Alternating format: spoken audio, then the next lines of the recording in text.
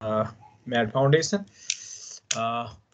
दुईटा खाले न्युमेरिकल छ त्यो मध्ये एउटा सोध्ने गर्छ कहिलेकाहीँ थ्योरी र जे सोधे पनि यसबाट चाहिँ अलिकति रिलेटिभली अरु च्याप्टर भन्दा चाहिँ सजिलो छ म्याट फाउन्डेसन भने के भनेर भन्दा चाहिँ कुनै पनि स्ट्रक्चरमा रहेका number of coulombs in many रोज एउटा रोमा रहेको कोलमलाई सपोर्ट गर्छ भने त्यसलाई कम्बाइन फुटिङ भन्छ भनेर हामीले च्याप्टर 1 मा पढाएको थियौं यदि मेनी रोजमा रहेका नम्बर अफ कोलम्सहरुलाई इन्टायर स्ट्रक्चरमा रहेका मेनी रोजमा रहेका कोलम्सहरुलाई हामीले यदि सिंगल स्ल्याबले सपोर्ट प्रोवाइड गर्छ भने that is known as the mat foundation single slab supporting number of coulombs in many rose or Waals wall सिस्टममा पनि हुन्छ फेरि म्याट फाउन्डेसन यदि हामीले मेसनरी स्ट्रक्चर बनाएको छौं भने अल वाललाई सिंगल स्ल्याब प्रोवाइड गर्छौं भने एज अ फाउन्डेसन त्यसलाई हामी म्याट फाउन्डेसन भनेर भन्छ म्याट फाउन्डेसन चाहिँ रिलेटिभली स्यालो फाउन्डेसन हो यो स्यालो फाउन्डेसन मध्ये सबैभन्दा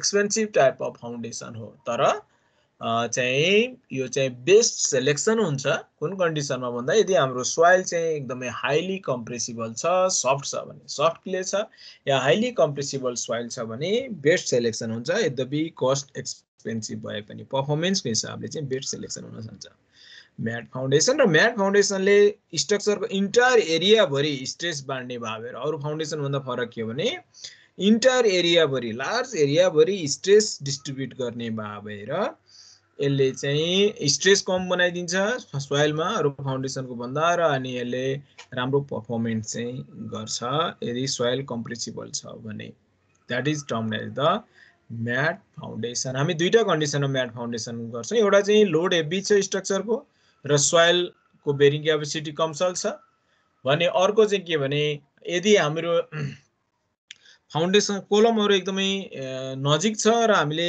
कोलमको चाहिँ आइसोलेटेड फुटिङ डिजाइन गर्दाखेरि पनि प्लिन्थ एरियाको more than 50% area more than half area चाहिँ यदि आइसोलेटेड फाउन्डेसनले कभर गर्छ भने यस्तो ठाउँमा चाहिँ म्याटमा जाँदा त्यति धेरै कस्ट भेरिएसन हुँदैन so we should go for the mat foundation दुईवटा कन्डिसनमा हामी म्याट फाउन्डेसनमा चाहिँ जान्छौं अब काठमाडौँको नेपालको कन्टेक्स्टमा हेर्ने भने काठमाडौँ भ्यालीमा हामी 4-5 तलासम्म चाहिँ आइसोलेटेड मा कम्बाइन गरेर स्ट्र्याप गरेर सम्म जान्छौं त्यो भन्दा ठुलो भयो भने काठमाडौँको कालो माटो भएको ठाउँमा चाहिँ त्यसले म्याट फाउन्डेसन माग्छ 5 देखि 8 चाहिँ 7-8 तलासम्म हामी 5 to 7 to 8 सम्म म्याट फाउन्डेसन दिन्छौं अब त्यो भन्दा पनि माथि जान पर्ने अत्यन्त हाई राइज बिल्डिङ छ भने लोड एक्सेसिभ हुन थालेपछि हामीले म्याटलाई पाइल फाउन्डेसनले सपोर्ट गर्नुपर्ने हुन्छ राफ्ट जसलाई हामी पाइल राफ्ट भनेर पनि भन्ने गरिन्छ यो चाहिँ म्याट फाउन्डेसनको हामीको मैले भनेको कुराहरु यहाँ छ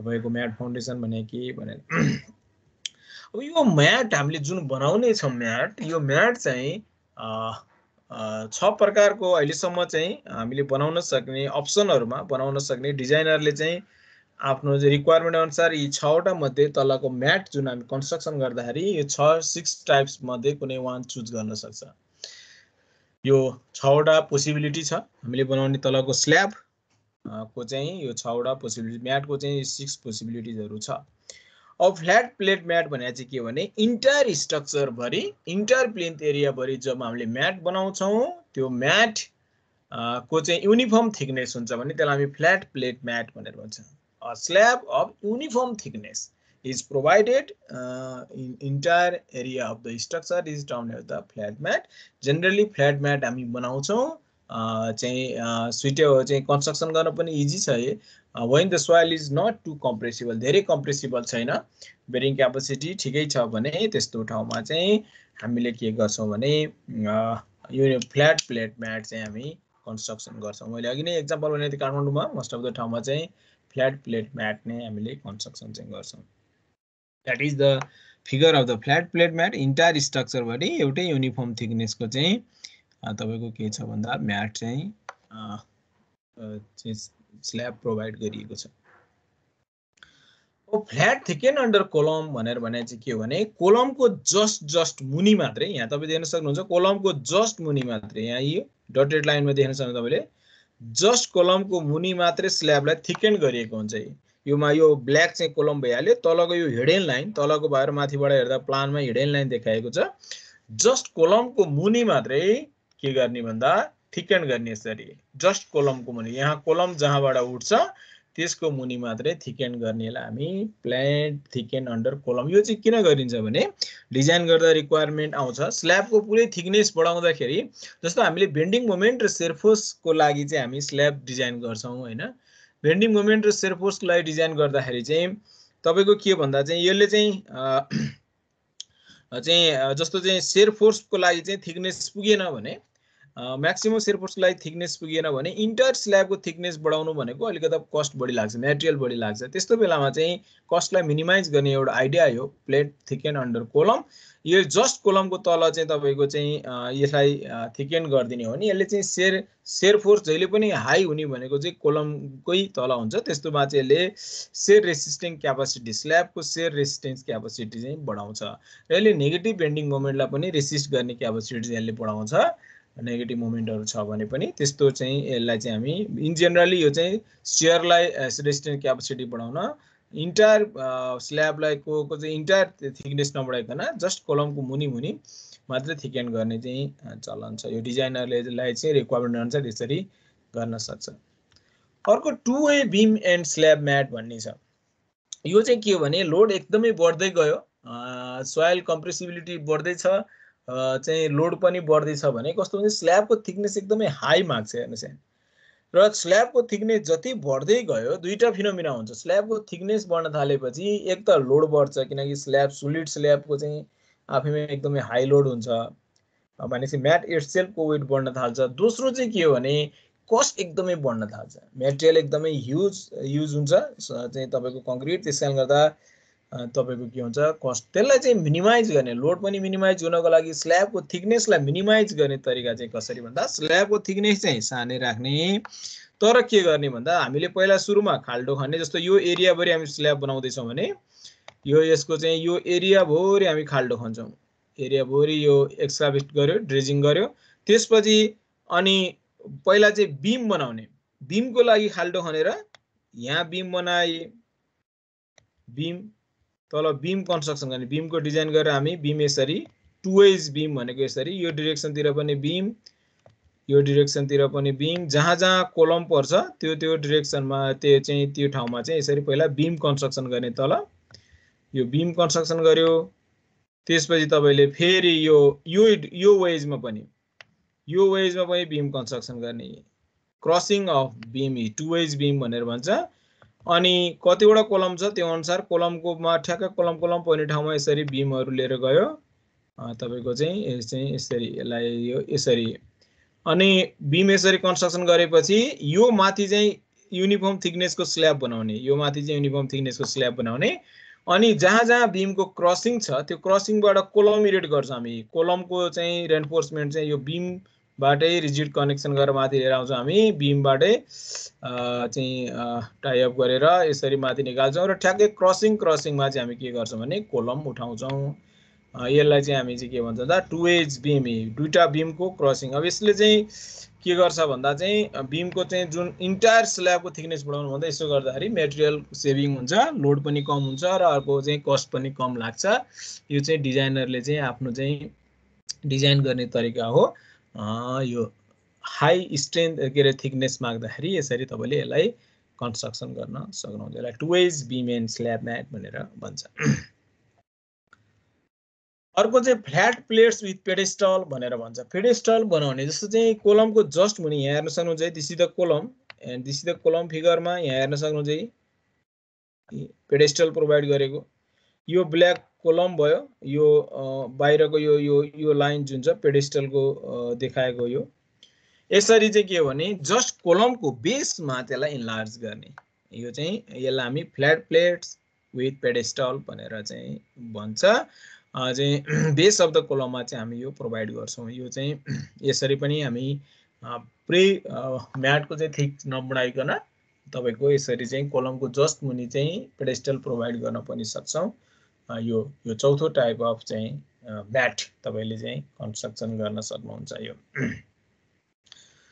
ल चाहिँ रिजिड फ्रेम्ड म्याट भन्ने छ। रिजिड फ्रेम्ड म्याट चाहिँ कस्तो भने यो चाहिँ तपाईको चाहिँ एउटा चाहिँ लार्ज थिकनेसको स्ल्याब, होलो स्ल्याब हामी क्रिएट गर्छौं। होलो स्ल्याब, लार्ज थिकनेसको होलो स्ल्याब, एकदमै यो चाहिँ एक्सेसिभ लोड भएको ठाउँमा तपाईको स्ल्याबको थिकनेस एकदमै हाईमा आएको ठाउँमा चाहिँ तपाईको के भने चाहिँ सोलिड नबनाइकन कसरी मेटेरियल सेभ गर्ने, कसरी लोड कम गर्ने भन्ने एउटा आइडिया हो। यो चाहिँ तल पहिला होराइजन्टल स्ल्याब बनायो, यसरी होराइजन्टल स्ल्याब बनायो, पहिला ट्विटर स्ल्याब बनाउँछौँ हामी यसको, होराइजन्टल स्ल्याब अनि सिरिज अफ भर्टिकल स्ल्याब। यहाँ vertical slab, to as vertical slab हेर्नु, सिरिज अफ यसरी यसरी अघि नै बीम थियो भने अहिले स्ल्याब माथि चाहिँ भर्टिकल स्ल्याब बनाउने यसरी टु एज तरिकाले, टु एज यसरी बीचमा बक्स फर्मेसन हुन्छ। यो बीचमा चाहिँ बक्स फर्मेसन हुन्छ। त्यो बक्समा चाहिँ हामी पूर्ण के अरे चाहिँ इटाको टुक्राहरूले पनि पूर्ण सक्छौँ हामी। यसरी बक्स फर्मेसन हुन्छ बीच बीचमा, अनि माथि फेरि अर्को स्ल्याबले त्यसलाई हामी कभर गर्छौँ। यो चाहिँ दुईटा होराइजन्टल टप र बटममा, र बीचमा चाहिँ series of to as vertical स्ल्याबबाट rigid कनेक्सनबाट चाहिँ एउटा हामी रिजिड फ्रेम्ड म्याट बनाउँछौँ। यसलाई हामी यसरी मेटेरियल सेभ गर्ने, कस्ट कम गर्ने तरिका हो। तर स्ट्रेन्थ चाहिँ आउनु पर्यो, त्यसमा एनालाइसिस गर्नुपर्छ हामी। रिजिड फ्रेम्ड म्याट कति स्पेसिङमा टु एज भर्टिकल स्ल्याबहरू राख्ने, कत्रो थिकनेसको भर्टिकल स्ल्याब राख्ने, कत्रो थिकनेसको होराइजन्टल स्ल्याबहरू राख्ने, र त्यसको रिजिड कनेक्सनबाट चाहिँ इन्टायर थिकनेसले चाहिँ स्ट्रेन्थ दिन पर्यो चाहिँ, यो चाहिँ हामीले ध्यान दिनुपर्छ। त्यसरी डिजाइनरले चाहिँ डिजाइन गर्छ, त्यसलाई हामी रिजिड फ्रेम्ड म्याट भनेर चाहिँ भन्छौँ। एकदमै बढी आयो जस्तो 90 cm भन्दा 1 मिटर भन्दा बेसी आयो भने तपाईले त्यसलाई चाहिँ सोलिड म्याट बनाउन हुँदैन। We should go for the rigid frame mat. अर्को चाहिँ mat on pile, सोइलको bearing capacity अत्याधिक कम छ र लोड चाहिँ एकदमै एक्सेसिभ हाई छ भने म्याटले मात्रै धान्दैन, अर्थात् म्याट एक्सेसिभ थिकनेसको म्याट चाहिँ माग्छ। त्यस्तो बेलामा we should go for the group piles. Mat चाहिँ ग्रुप पाइल्स माथि राख्ने, पाइल्सको कलप ग्रुप पाइल्स बनाउने र त्यो माथि म्याट राख्ने। यसलाई हामी पाइल राफ्ट पनि भनेर भन्छ, म्याटलाई अर्को टर्ममा राफ्ट पनि भनेर भन्छ। यो चाहिँ त्यस्तो ठाउँमा म्याट अन पाइल, पाइलको डिजाइन गर्नुपर्छ। यो हामी च्याप्टर 8 मा पढिहाल्छौँ। र त्यसमाथि हामी म्याटलाई चाहिँ एज अ पाइल क्याप चाहिँ दुईटा एप्रोच छ हामीले यो पाइल र म्याट डिजाइन गर्दाखेरि। तपाईको म्याटलाई केही लोड र पाइललाई केही लोड दिने एउटा approach, that is the mat pile draft भन्छ त्यसलाई हामी। अर्को चाहिँ पाइल फाउन्डेसन भनेको कम्प्लिट लोड चाहिँ पाइलले लिने, खाली म्याटको के अरे माथि रहेको स्ल्याबले चाहिँ पाइल क्यापको रूपमा मात्रै काम गर्ने। दुईटा एप्रोच छ। मैले फेरि दोहोऱ्याएँ, म्याटलाई certain load and पाइल्सलाई certain load दिने। पाइल्सले म्याटलाई सपोर्ट मात्रै प्रोभाइड गर्ने, द्याट द पाइल ड्राफ्ट हो भने। अर्को चाहिँ कम्प्लिट पाइल फाउन्डेसनले कम्प्लिट लोड धान्ने र माथि चाहिँ तपाईको के भन्दा चाहिँ पाइल म्याटले चाहिँ के अरे माथिल्लो स्ल्याबले चाहिँ क्यापको रूपमा मात्रै काम गर्ने। यो चाहिँ हामीले पाइल ड्राफ्ट हो, पाइलको हामी पछि पढ्छौँ। अब approach of mat construction, mat कन्स्ट्रक्सनको चाहिँ एप्रोचहरू छ। एउटा चाहिँ ब्याकफिल्ड म्याट भनेर भन्छ। ब्याकफिल्ड म्याट भने चाहिँ के भने तपाईले चाहिँ म्याट फाउन्डेसन चाहिँ बनाउने भयो। जस्तो यो जमिन छ, तपाईले के गर्नुभयो, खाल्डो खन्नुभयो, यसरी खाल्डो खन्नुभयो, अनि यसमा यहाँ तल म्याटको स्ल्याब बनाउनु भयो, अनि त्यसपछि कोलम उठाउनु भयो। यहाँबाट कोलमहरू उठाउनु भयो आफूलाई चाहिएको, र कोलम उठाइसकेपछि प्लिन्थ एरियासम्म चाहिँ फेरि यो सोइललाई फेरि ब्याकफिल गरिदिनु भयो। That is the backfield. यो खनेको सोइललाई फेरि ब्याकफिल गर्नु। तपाईले बेसमेन्टको तलको चाहिँ बेसमेन्ट चाहिँ युज गर्ने पर्पज छैन, तपाईको फिल गरिदिनु भने त्यसलाई हामी ब्याकफिल्ड म्याट भनेर भन्छ। यस्तो यो चाहिँ यो रियरली हामी यस्तो कन्स्ट्रक्सन गर्छौँ। म्याटै बनाएपछि चाहिँ बेसमेन्ट युजको एप्रोचमा जान्छौँ, तर कहिले कहिले यस्तो पनि गर्ने गरिन्छ। त्यस्तो भने ब्याकफिल्ड म्याट भनेर भन्छ। यो ब्याकफिल्ड म्याटमा चाहिँ के हुन्छ भने जति लोड स्ट्रक्चरको छ त्यसलाई चाहिँ फाउन्डेसनको एरियाले डिभाइड गर्ने हो भने त्यति नै चाहिँ तपाईको के हुन्छ, यसले लोड इन्क्रिज गर्छ। Increase on stress, increase in stress on soil below mat चाहिँ कति हुन्छ यस्तो कन्सेप्टमा बनाउनु भयो भने Q by area, load total load of structure including mat divided by area, that is the net pressure applied on foundation. यस्तो हुन्छ, यसलाई हामी ब्याकफिल्ड म्याट भनेर भन्छ। अब जेनरली चाहिँ हामी ब्याकफिल गर्दैनौँ, त्यसलाई हामी कम्पनसेटेड म्याट भनेर भन्छ। कम्पनसेटेड म्याट चाहिँ भने के भन्दा तपाईले ब्याकफिल नगरिदिने हो भने यो यसलाई चाहिँ बेसमेन्ट एप्रोचमा जानु तपाईले बेसमेन्टलाई एप्रोच युज गर्नुहुन्छ त्यही तपाईले ब्याकफिल नगर्दिनु भने के हुन्छ त भनेर भन्दा तपाईले म्याट बनाउँदाखेरि यहाँ यति यो डेप्थ भरिको सोइल चाहिँ खनेर फाल्दिनु भयो गामा डीएफ डिस्ट्रेस भयो रिड्युस भयो तपाईले पहिला म्याट बनाउनु भन्दा अगाडि गामा डीएफ बराबरको सोइल त खनेर फाल्दिनु भइसक्यो जसको कारण गर्दा स्ट्रक्चरले चाहिँ Q/A इम्पोज गर्छ बनाइसकेपछि तर गामा डीएफ चाहिँ तपाईले डिस्ट्रेस भएको छ निकालेर फाल्नु भएको छ नेट इन्क्रिज कति हो त भन्दा नेट इन्क्रिज अन प्रेसर चाहिँ Q/A माइनस गामा डीएफ यदि ब्याकफिलमा चाहिँ Q/A हुन्थ्यो किन गामा डीएफ बराबर त खन्नु भयो बनाउनु भयो फेरि पुर्दिनु भयो तर यहाँ चाहिँ गामा डीएफ बराबरको स्ट्रेस चाहिँ डिस्ट्रेस भयो ड्यू टु द एक्सकाभेसन तपाईले ब्याकफिल गर्दिनु भएन भने that is termed as the compensated mat किन कम्पनसेटेड भनेको भन्दा स्ट्रक्चरले इम्पोज गरेको स्ट्रेसको सर्टेन पोर्सन चाहिँ कम्पनसेट गर्छ रिड्युस गरिदिन्छ इन्क्रिज इन स्ट्रेस चाहिँ फाउन्डेसनको base of the बेसमा below the mat of the mat यसले चाहिँ के गर्छ भने इम्पोज हुने स्ट्रेसलाई चाहिँ रिड्युस गरिदिन्छ किन भन्दा तपाईले झिक्नुभयो केही झिक्नुभयो Q/A थप्नुभयो तर गामा डीएफ चाहिँ डिस्ट्रेस गर्नुभयो झिक्नुभयो भनेपछि नेट इन्क्रिज इन स्ट्रेस चाहिँ Q/A गामा डीएफ हुन्छ त्यसैले यो एप्रोचमा यदि बेरिङ क्यापेसिटी कम छ भने यो एप्रोचमा कन्स्ट्रक्सन गर्दाखेरि एउटा एडभान्टेज के हो भने इन्क्रिज इन स्ट्रेस चाहिँ घट्छ त्यसकारण गर्दा यो एप्रोच हामी लगाउन सक्छौं त्यही भएर सिंगल बेसमेन्ट डबल बेसमेन्ट बनाउने तरिका बनाइने गरिन्छ इन जनरली त्यस्तो भयो भने एडभान्टेज पनि हुन्छ हाई राइज बिल्डिङहरुमा बेसमेन्ट सम्ममा जाने बेसमेन्ट युज गर्ने हो भने एउटा एडभान्टेज त्यो चाहिँ इन्क्रिज इन स्ट्रेस हामी त्यसरी घटाउन सक्छौं यसरी एउटा तला दुई तला सिंगल बेसमेन्ट डबल बेसमेन्ट भनेर भन्छ त्यसरी हामी तलको अन्डरग्राउन्ड पनि युज गर्ने कन्सेप्टमा that is the compensated mat भनेर भन्छ यसलाई अब यो कम्पनसेसन चाहिँ पार्शियली कम्पनसेसन हो यो इन जनरली पारियो मोस्ट अफ द म्याट चाहिँ हामी यही कन्सेप्टमा कन्स्ट्रक्सन गर्छौं तर अब एउटा थट के आयो के भने यसरी म्याट बनाउने कि जति स्ट्रेस इम्पोज गर्छ स्ट्रक्चरले त्यति नै बराबर चाहिँ गामा डीएफ ले ब्यालेन्स गर्दिने भने के हुन्छ दैट इज त्यो कन्सेप्ट हो भने त्यसलाई हामी फुल्ली कम्पनसेटेड म्याट भनेर भन्छौं फुल्ली कम्पनसेटेड जति स्ट्रक्चरले स्ट्रेस दिन्छ Q/A त्यति नै सोइल चाहिँ डिस्ट्रेस गर्दिने गामा डीएफ त्यति नै एक्सकाभेसन गर्ने सच एक्सकाभेसन गर्ने कि गामा डीएफ ले Q/A लाई ब्यालेन्स गर्दियो भने त्यसलाई हामी फुल्ली कम्पनसेटेड म्याट भनेर भन्छ अब यस्तो गर्यो भने के हुन्छ त भन्दा फुल्ली कम्पनसेट गयो भने Q/A मा minus gamma DF increase in stress 0 भइदिन्छ हेर्नुस् त यसको यो थटमा यदि हामीले कन्स्ट्रक्सन गर्ने हो भने increase in stress on soil below foundation becomes 0 अब 0 भन्नुको अर्थ के हो त भन्दा जब सोइलमा स्ट्रेस इन्क्रिज हुँदैन भने तपाईलाई के चाहिँ तलको सोइलको बेरिङ क्यापेसिटी कति छ भन्ने कुराको कुनै अर्थै रहेन the stability of mat does not depends on the strength of the soil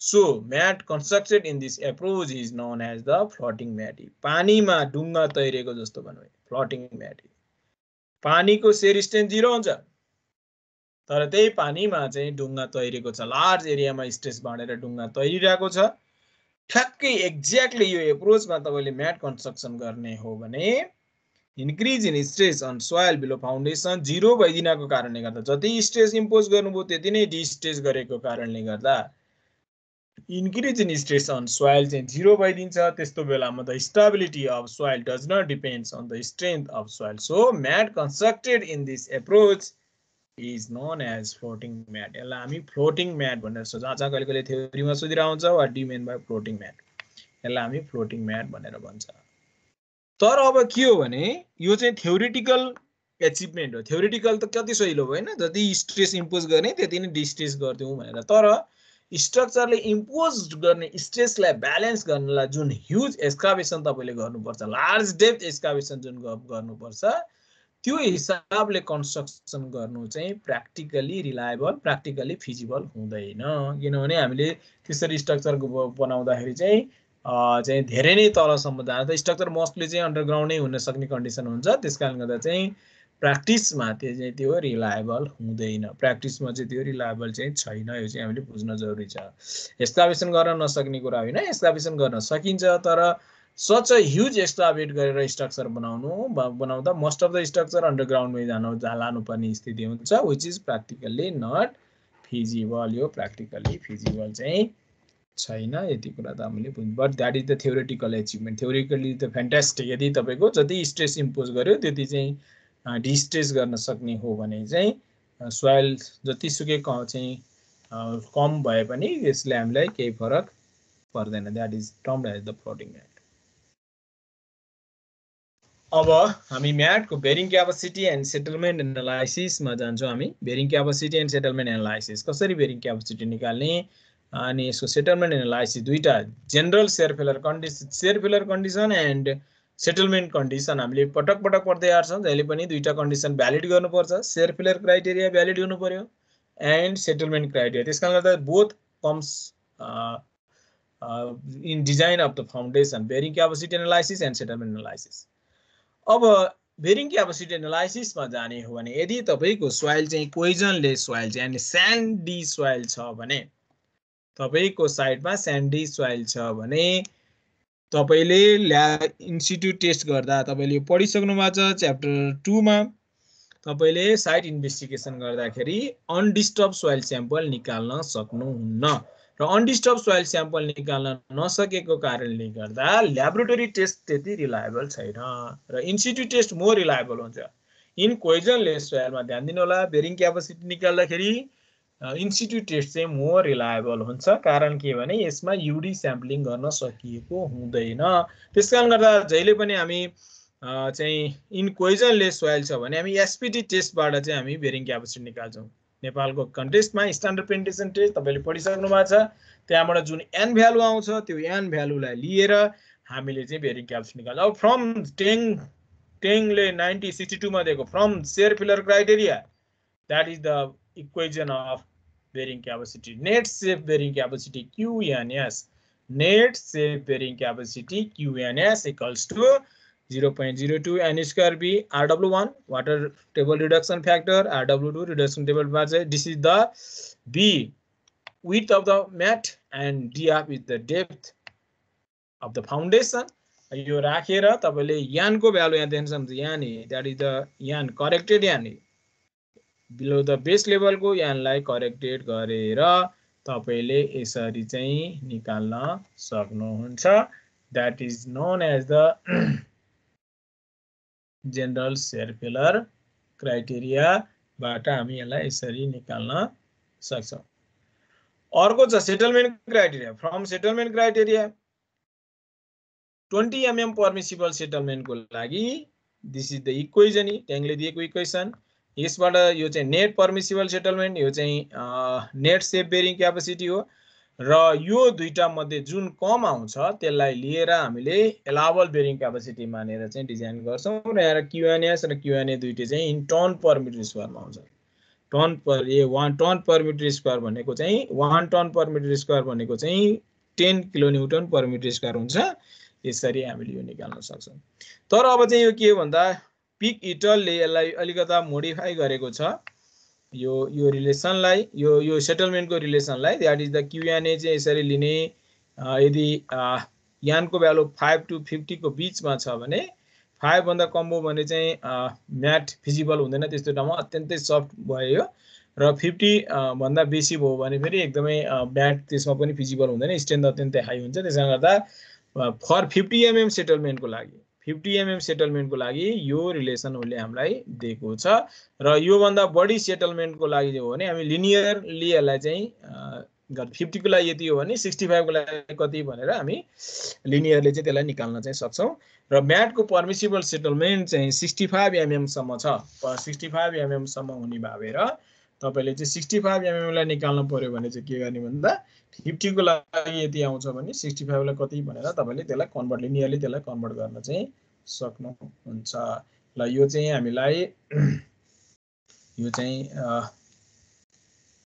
dependent for कोइजनलेस soil को लागि एसपीटी टेस्टबाट यसरी हामी बेरिङ क्यापेसिटी निकाल्न सक्छौं तर यदि हाम्रो सोइल कोहेसिभ छ भने यानी क्ले छ भने reliable using lab test result on UD soil sample UD soil sample हामीले निकाल्नु पर्छ एकदमै ध्यान दिनु होला जहाँ क्ले फेला पर्छ त्यहाँ चाहिँ UD अनडिस्टर्ब स्याम्पलिङ गर्नै पर्छ यो हामीले च्याप्टर 2 मा पढेको छौं इन जनरल वास्तवमा हाम्रो प्र्याक्टिसमा मान्छेले ध्यान दिदैन तर यदि हामीले क्ले फेला परेको ठाउँमा अनडिस्टर्ब सोइल स्याम्पल त्यो डिस्टर्ब सोइल स्याम्पलमा ल्याएर टेस्ट गरेर कुनै अर्थ छैन। You should take the undisturbed soil sample and त्यो मोस्ट रिलायबल हुन्छ। त्यो अनडिस्टर्ब सोइल स्याम्पलमा गरिएको ल्याबोरेटरी टेस्ट चाहिँ बाट बेरिङ क्यापेसिटी चाहिँ more reliable then institute test भन्दा यो रिलायबल हुन्छ क्लेमा, किनकि हामीले युडी स्याम्पल चाहिँ निकाल्न सक्छौँ।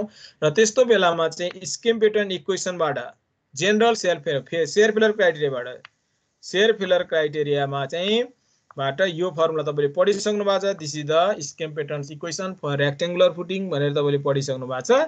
यो फर्मुलाबाट हामी नेट अल्टिमेट बेरिङ क्यापेसिटी निकाल्न सक्छौँ र एनसी को भ्यालु चाहिँ फाइ इक्वल टु 0 हुने भएर एनसी को भ्यालु चाहिँ 5 लिन्छौँ हामी इन जेनरली। यहाँबाट नेट अल्टिमेट आउँछ, त्यसलाई नेट सेपमा लाने भनेको यो पनि पढिसकेको कुरा हो।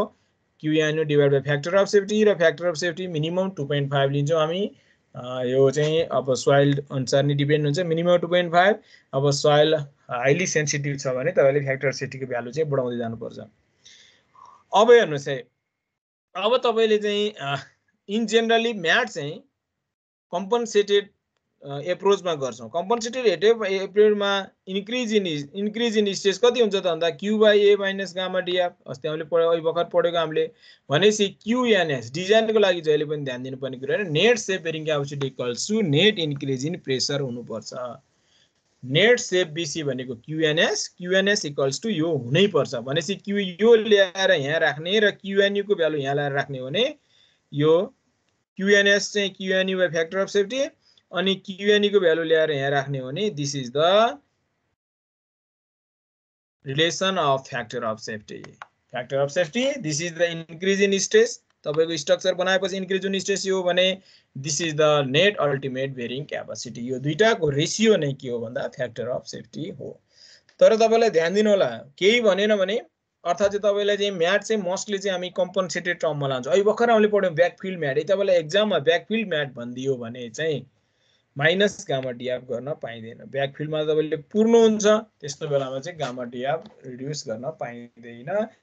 इन्क्रिज इन स्ट्रेस भनेको Q/A हुन्छ। यो चाहिँ फेरि नबिर्सनु होला, मैले अघि नै ब्याकफिल्ड र कम्पनसेटेड एप्रोच र केही भनेन भने म्याट चाहिँ मोस्टली कम्पनसेटेड एप्रोचमा हामी कन्स्ट्रक्सन चाहिँ गर्छौँ। यसरी हामीले स्केम प्याटर्न इक्वेसन युज गरेर तपाईको चाहिँ एनालाइसिस चाहिँ गर्छौँ यदि सोइल कोहेसिभ छ भने। तर कन्डिसन ध्यान दिनु होला, कन्डिसन के हो भने तपाईले युडी स्याम्पलिङ गरेकै हुनुपर्छ। युडी स्याम्पलमा गरेको टेस्ट हुनुपर्छ। डिस्टर्ब स्याम्पलमा टेस्ट गर्ने अनि त्यो चाहिँ अनडिस्टर्ब सोइल स्याम्पल लगेर तपाईले अनकन्फाइन्ड या ट्राइएक्सियल टेस्ट गरेको हुनुपर्छ। तपाईले इन जेनरल के भने अनकन्फाइन्ड र ट्राइएक्सियल गर्नलाई गाह्रो हुने, युडी स्याम्पलिङ गर्न गाह्रो हुने, अनि डिस्टर्ब स्याम्पल लगेर तपाईले चाहिँ डाइरेक्ट सेल टेस्ट गरेर क्लेमा डाइरेक्ट सेल टेस्ट गरेर त्यो प्यारामिटर युज गर्न पाइँदैन। यो फर्मुलाको लागि त्यो प्रयोग चाहिँ हैन। यो त्यो फर्मुला के को लागि हो भने अनड्रेन्ड सेल स्ट्रेन्थ यानी अनकन्फाइन्ड कम्प्रेसन टेस्ट या ट्राइएक्सियल टेस्ट गरेर तपाईले अनड्रेन्ड सेल स्ट्रेन्थ पत्ता लगाएको हुनुपर्छ अनि मात्रै यो फर्मुला युज गर्न पाइन्छ र गर्नै पर्छ। त्यो गर्नुपर्ने नै हो इन्जिनियरिङ नर्म्स अनुसार, होइन भने सोइल टेस्ट गरेको औचित्य हुँदैन। अब एक्जाममा यो पोर्सनबाट पटक पटक सोधिएका न्युमेरिकलहरु चाहिँ हेर्नु चाहिँ भेरी सिम्पल न्युमेरिकल। कुनैले यसैलाई 4 मार्क्स 4 मार्क्समा सोधेको छ, कसैले 6 मार्क्समा सोधेको छ, कसैले 8 मार्क्समा सोधेको छ। तर भेरी सिम्पल चाहिँ न्युमेरिकल सिम्पल न्युमेरिकल छ। जस्तो a building is to be supported on a reinforce concrete raft covering entire area 14 metre into 21 metre, that is the be and that is the याल। जुन चाहिँ सानो छ त्यसलाई बी लिने एन्ड जुन लामो छ त्यसलाई याल लिन्छौँ हामी। The soil अनकन्फाइन्ड compressive strength 14 किलोन्युटन per metre square भन्छ। अनकन्फाइन्ड कम्प्रेसिभ स्ट्रेन्थ भनेको क्यू हो। यो सोइलको तपाईले एकदमै बुझ्नु जरुरी छ। That is the Q. अनकन्फाइन्ड compression test गर्दा आएको अनकन्फाइन्ड कम्प्रेसिभ स्ट्रेन्थ। यहाँबाट के आउँछ भन्दा अनड्रेन्ड कोहेजन आउँछ। यो याद सोइल मेकानिक्सको कुरा हो। यो याद नगर्दा कतिले यो न्युमेरिकल छोडेर आउँछ। CU equals to always अनकन्फाइन्ड compression test तपाईलाई याद आयो होला, Q डिवाइडेड बाइ 2 हुन्छ। हामीलाई फर्मुलामा चाहिएको CU हो, उसले Q दिएको छ अनकन्फाइन्ड compressive strength. The pressure on soil due to the weight of the building and loads it will be carry 135 kilonewton per meter square. The pressure on soil due to weight of the building and loads it will carry, यो चाहिँ 135 kN at the base of the raft if the unit weight excavated soil is 19 kilonewton per meter cube. यदि यो 19 kilonewton per meter cube भने at what depth should the bottom of the raft be placed to provide the factor of safety 3. Factor of safety दियो, use scheme patterns bearing capacity formula भनेको छ, तपाईले scheme patterns को use गर्नुपर्छ. अब हेर्नुस् यहाँ factor of safety फर्मुला यही हो, यही factor of safety 3 दिएको छ. Factor of safety दिएको छ, मैले यसलाई टिक लाएँ, फर्मुला यहाँ छ. अनि depth निकाल भनेको छ, df equals to what, अरु सबै दिएको छ. b दिएको छ, depth तपाईलाई सोधेको छ, यो depth सोधेको छ, b दिएको छ 14 मिटर, लेन्थ दिएको छ 21 मिटर, cu 14/2 गर्दा 7 आउँछ. अनि nc को भ्यालु 5 राख्ने, q/a को भ्यालु दिएको छ 135. q/a equals to 135. यो चाहिँ ध्यान दिनु होला, q/a equals to 135 and minus gamma df. Gamma दिएकै छ 19, डेप्थ उले हामीलाई सोधेको छ. यो डेप्थ सोधेको छ, अरु सबै हामीलाई दिएको छ. यसलाई सल्भ गरेर you can calculate the depth of the foundation.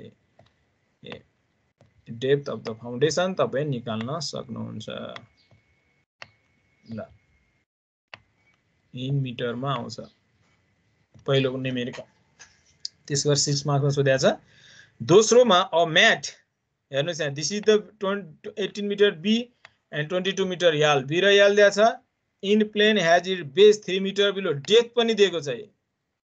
Be दियो, याल दियो, डेप्थ दियो, तीनटै दियो. With a unit weight, gamma पनि दियो. दिस इज द गामा, हामीलाई चाहिने गामा पनि दियो. Gamma 20 kilonewton per meter cube. The unconfined compressive strength 75. यहाँबाट cu आउँछ, मैले अघि नै बताएँ. This is the q. अनकन्फाइन्ड compressive strength भन्ने बित्तिकै cu हो, q आउँछ, q डिवाइडेड बाइ 2 हो. त्यो cu हामीलाई चाहिन्छ, दैट इज द q तपाईलाई दिएको छ, divided by 2. The factor of safety bearing capacity failure मा 3. फ्याक्टर अफ सेफ्टी को भ्यालु दिएको छ, f को value. Determine the total weight of the building. यहाँ q निकाल भने चाहिँ q. यही न्यूमेरिकलमा हेर्नुस्, अरु सबै दिएको छ. You can calculate the q. यसैलाई 4 मार्क्समा सोधेको छ. q मात्र पत्ता लगाउने, अरु सबै दिएको छ. You can calculate the q. Very simple numerical. अब थर्ड न्यूमेरिकल हेर्नुस्, एक्जाममा आएको. b दिएको छ 18.3, याल दिएको छ 13.5 metre, size mat is constructed, df दिएको छ 1.52 metre. The site consists of highly compressible saturated clay having unit weight, gamma दिएको छ, and cohesion. यहाँ चाहिँ सिधै cohesion को भ्यालु दिएको छ, दैट इज cu को भ्यालु दिएको छ, c दिएको छ. If the mat carries the total load, q को भ्यालु दिएको छ, q को भ्यालु दिएको छ भने calculate the factor of safety. सबै दिएको छ, फर्मुला यही हो.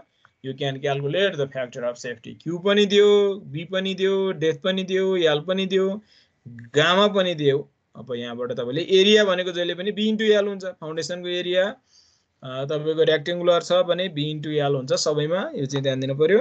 यी तपाईले अब रह्यो अर्को 8 मार्क्समा सोधेको न्यूमेरिकल, फोर्थ न्यूमेरिकल हेर्नुस्. b याल df तीनटै दिएको छ.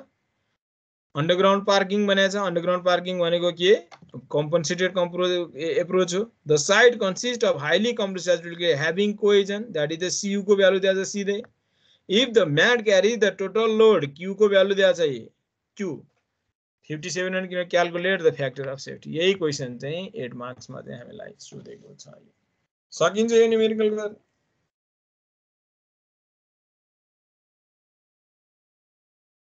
के छ, कसैलाई कन्फ्युज छ यो न्यूमेरिकल चारवटामा?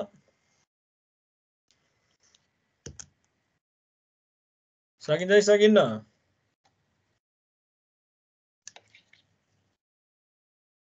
भाइ बोल्दै बोल्नु न त. सकिन्छ होला. ओके ल. अब अर्को फर्मुला पनि छ, using Hansen formula. Hansen formula यो हामीले पढिसके पनि छौं. त्यो फर्मुला अनुसार चाहिँ तपाईको चाहिँ q को फर्मुला चाहिँ यस्तो हो. q को फर्मुला यस्तो हो, हेर्नुस् है. तर अब चाहिँ यदि हाम्रो चाहिँ हाम्रो सोइल चाहिँ क्ले हो भने, फर क्ले फाइ को भ्यालु 0 हुन्छ.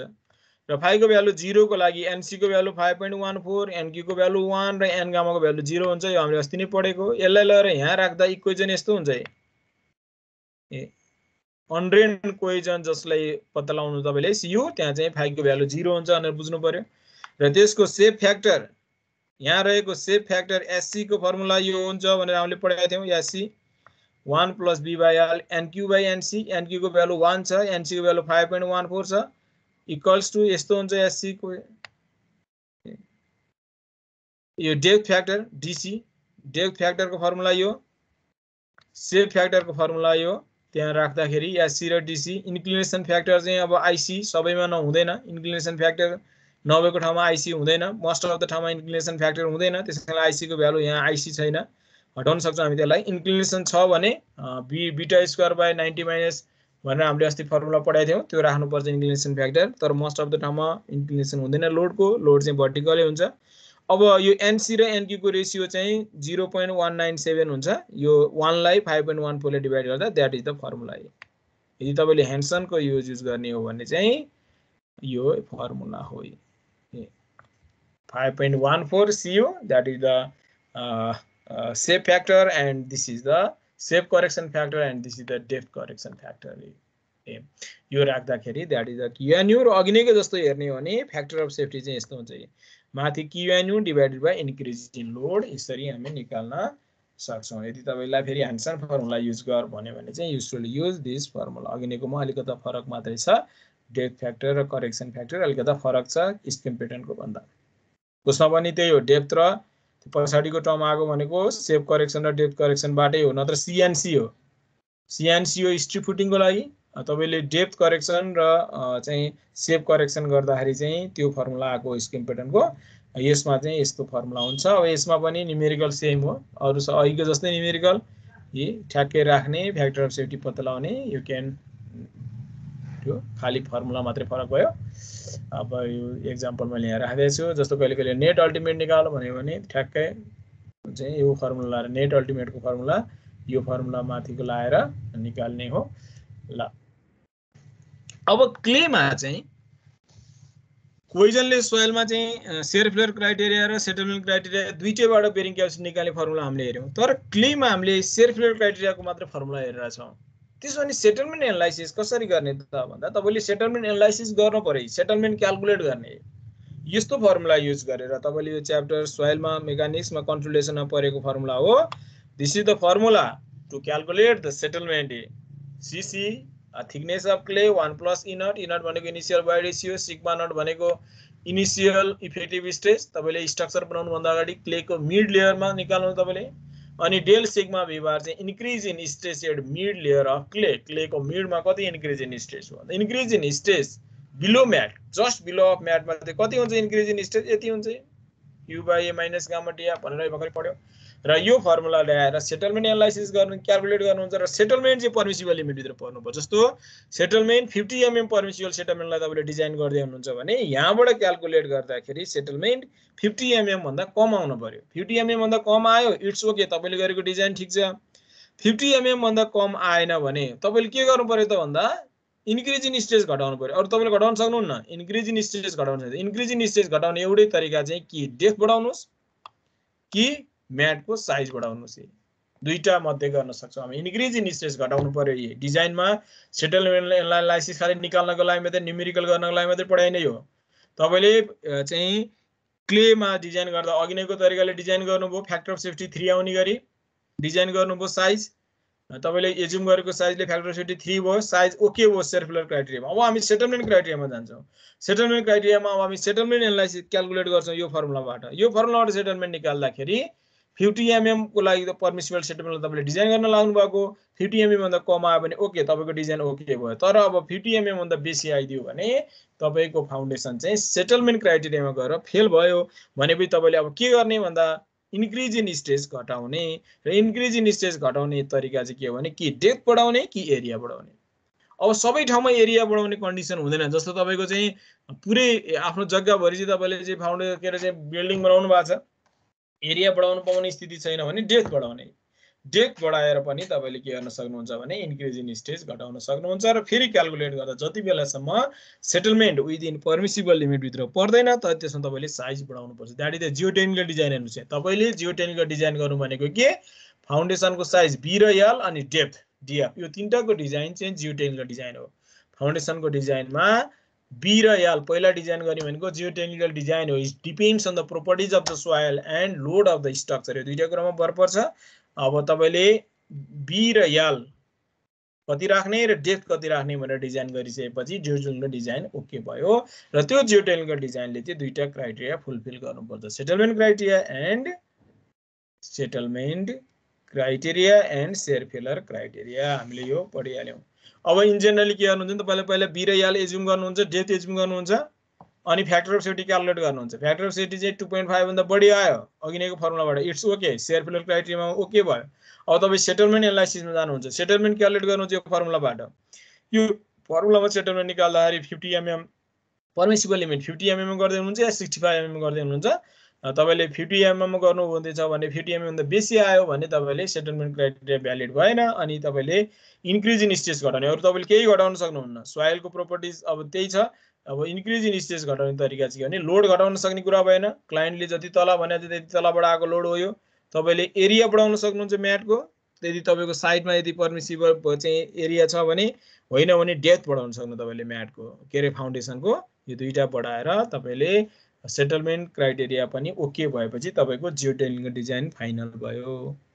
ल अब soil pressure below mat foundation वास्तवमा के हो भने कोलममा चाहिँ कोलमको पछि लोड फरक हुन्छ। हेर्नुस् यहाँ एउटा एक्जाम्पल तपाईले यहाँ देख्न सक्नुहुन्छ यो बी हो लेन्थतिर कोलममै पछि लोड फरक हुन्छ किनकि बीचको कोलममा बढी आउँछ छेउतिरको यो कोलम सबैभन्दा बढी लोड यो दुईटा कोलममा आउँछ हेर्नु होला। त्यसपछि यसमा र यसमा आउँछ सबैभन्दा लोड कम आउने भनेको यो कर्नरकोमा कम आउँछ हैन त्यस्तो खाले हुन्छ चाहिँ हाम्रो सिमेट्रिक बिल्डिङमा पनि त्यस्तो हुन्छ किनभने चाहिँ बी यो कोलममा चाहिँ चारैतिरको लोड आउँछ यो कोलममा चारैतिरको लोड आउँछ यो कोलममा चाहिँ तीनतिरको लोड आउँछ यो कोलममा दुईतिरको मात्र लोड आउँछ त्यस्तो हुन्छ।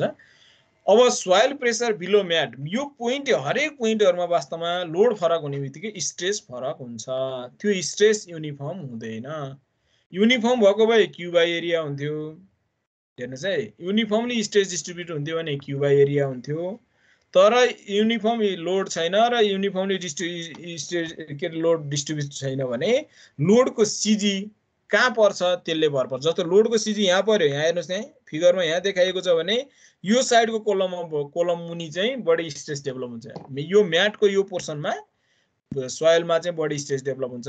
यतातिर पर्यो यो यतातिर बढी स्ट्रेस डेभलप हुन्छ यहाँनिर पर्यो यतातिर बढी स्ट्रेस डेभलप हुन्छ लोडको सीजी यतातिर पर्यो भने यतातिर बढी स्ट्रेस डेभलप हुन्छ बीचमा पर्यो भने चाहिँ युनिफर्मली डिस्ट्रिब्युट हुन्छ। खास हुने चाहिँ त्यो हो लोडको सीजी र स्ल्याबको सीजी कोइन्साइड गर्यो भने युनिफर्मली डिस्ट्रिब्युट हुन्छ। यो चाहिँ तपाईले एकदमै बुझ्नु जरुरी छ। लोडको सीजी कोलमबाट आएको लोडको सीजी र स्ल्याब म्याटको सीजी चाहिँ कोइन्साइड गर्यो भने सेन्ट्रिक भइदियो भने चाहिँ युनिफर्मली डिस्ट्रिब्युट हुन्छ। त्यो बेलामा स्ट्रेस भनेको क्यू बाइ ए अब माइनस गामा डीएफ त्यो बेला गर्न पाइने हो यदि तपाईले कम्पनसेटेड हो भने। तर चाहिँ अब यदि चाहिँ तपाईको चाहिँ युनिफर्मली डिस्ट्रिब्युट छैन भने चाहिँ तपाईको कतातिर सीजी पर्छ भन्ने कुराले चाहिँ त्यो पोर्सनतिर बढी स्ट्रेस र त्यसको जस्ट अपोजिट जस्तो यहाँ पर्दाखेरि सबैभन्दा बढी यो एरियामा त्यसपछि यो एरियामा अनि यो त्यसपछि यो एरियामा सबैभन्दा कम यो एरियामा पर्छ त्यस्तो हुन्छ। त्यो यहाँ